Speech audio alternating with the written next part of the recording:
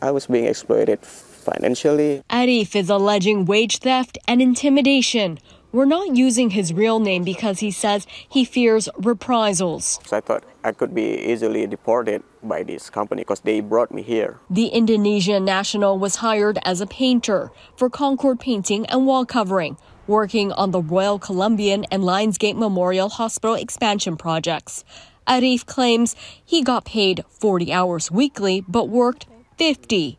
Each paycheck, Ariefs made more than $1,700, seemingly not reflecting any overtime pay, and $1,055 deducted in rent while living with 8 others. Arief says he was told room and board would be provided. I was promised 23 an hour, and I actually made $650 every 2 weeks. That works out to be about $8 an hour?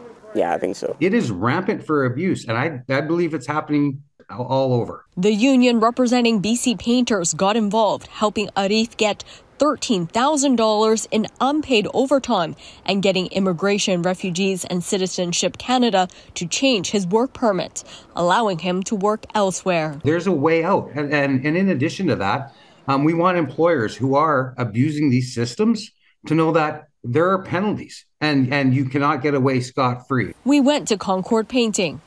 Motor Ma wouldn't agree to an interview, but in an email, he denies the allegations and says Concord does not force workers to perform unpaid overtime work.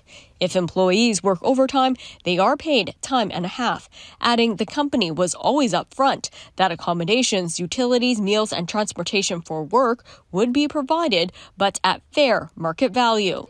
As for Ariefs, he's now working for a different company, thanks to the union's help.